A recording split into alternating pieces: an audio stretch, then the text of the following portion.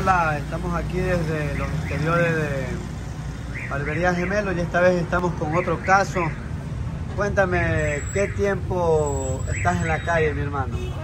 Yo ya para 12 años. ¿Qué tiempo llevas consumiendo H? 12 años igualmente. H. H. ¿Consumías otra droga antes? Claro, el polvo, pipa.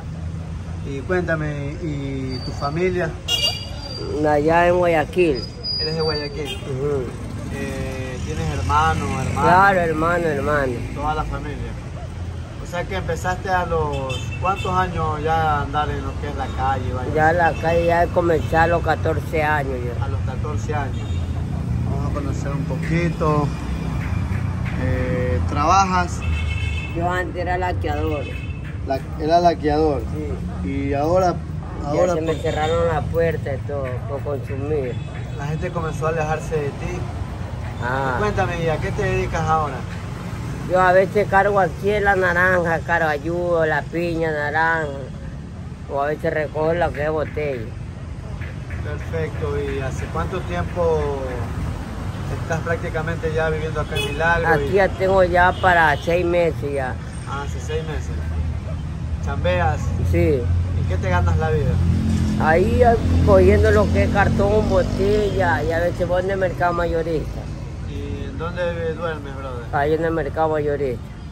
Cuéntame, ¿en algún momento has pensado en darte una oportunidad para tu vida? Sí, mi hermano me dio, pero yo vuelta ya me vine acá y recaí. ¿Recaíste? Cuéntame, ¿y ese consumo del H, por qué te lleva tanto a o sea, te denigra tanto como persona? ¿Por qué? Es porque ya lo que nosotros le decimos lo que es el mono, cuando ya no tenemos, nos comienza a temblar el cuerpo, a desesperarnos. Okay. Y algo terrible, algo feo. ¿Hace qué tiempo no te cortas el cabello? Ya tengo ya para un año. A ver qué tanto está. ¿Te gustaría que te hagamos un cambio de imagen? Sí. Sí. Perfecto. Vamos a hacerte un cambio de imagen de parte de Gemelo Ayuda, Gemelos en Acción, contribuyendo aquí con estos jóvenes en la ciudad de Milagro. ¿Cómo te llamas? José Gómez. José Gómez, hace un año que nadie le ha cortado el cabello o él no ha querido, ¿no? Es duro, mi gente, vivir en la calle. ¿Qué le recomiendas a la juventud? Que dejen ese visto tornado, ¿no, verdad? Que no jale, porque esto es feísimo. Esta H es día y noche. Eso es como un remedio que si no lo tomas te enferma cada ratito. ¿Sí? Eso lo debe tener café, almuerzo, es como la comida, café, almuerzo y merienda. ¿Y cómo es eso del mono, mismo? Eso del mono te duele los huesos, no puedes coger ni un balde de agua. Es como cuando uno recién nace, no puede hacer nada, todo te duele, los huesos, vómito. Tú no comes, tú puedes ver la mejor comida y no la comes. ¿Y por qué duermen? A veces pasan dormidos la mayoría.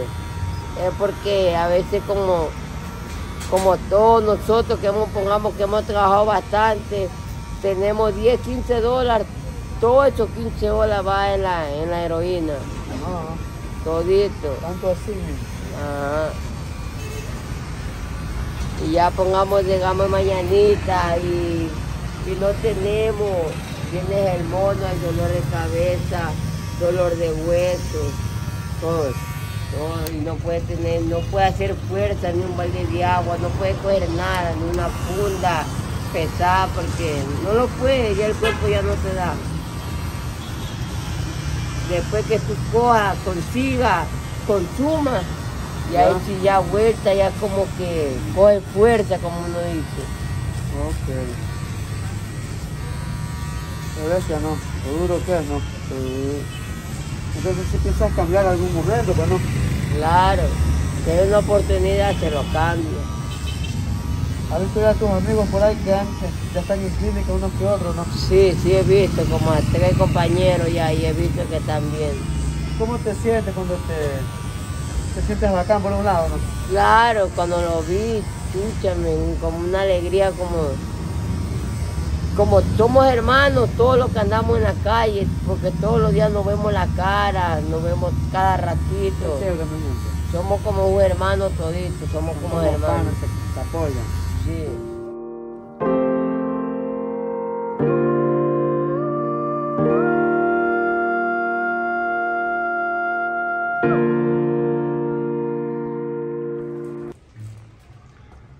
Estamos aquí con mi pana después de un bañito. Cuéntanos cómo te has sentido, hermano, después de este baño. Un alivio. Te sientes más persona, ese cabello súper crecido, estás aliviado. ¿Hace cuánto tiempo que ya no te sientes así? Ya como un mes. Pero y así ya como una persona normal ya hace mucho tiempo. Sí, me siento como un alivio, como que se te va todo el peso encima. ¿Qué tal estas ayudas de los gemelos? ¿Sí has escuchado varios casos en la Sí, ciudad? varios casos, mis amigos, como lo he visto, como yo, y ahorita que me enseñaron unos videos, no como que sea maricón, pero está bonito, está tan gordito, se lo ven bien. Si alguien desea ayudarte en algún momento, ¿sí estás dispuesto a irte voluntariamente? Yo estoy dispuestamente, voluntariamente a irme. Perfecto, mi gente. Vamos a dejarlo aquí a mi panita. ¿Cómo que te llamas? José Gómez. Un mensaje a la juventud, a los jóvenes. Que no jalen esa H, porque eso es como un niño recién nacido, que si no toma leche, no. Sigue llorando y sigue llorando. Eso es como que debe tener café, almuerzo y merienda. Perfecto, mi gente. Ese es el mensaje de mi pana. Vamos a dejarlo ahí que se coma esa galletita. Que pase chévere. Bueno, gemelo, gracias. Ya, mijo, espero que en algún momento seguir apoyándote. Estaremos pidiendo a la gente si tiene ropa, si tiene zapatos usados, cualquier cosa que desee colaborar aquí a mi amigo. Pueden dejarlo en Barbería Gemelos o también en el Mercado Central en la escalera eléctrica donde mi hermano. Mijo, ha sido un gusto, seguiré con esta labor siempre. Espero que en algún momento decidas cambiar tu vida y si alguien desea colaborarte, irte voluntariamente. ¿Está bien? Sí. Chévere. Sí, porque ya me voy a la casa a hablar con mi familia, a ver si voluntariamente el día lunes vengo para irme a encerrar. Perfecto, mi gente.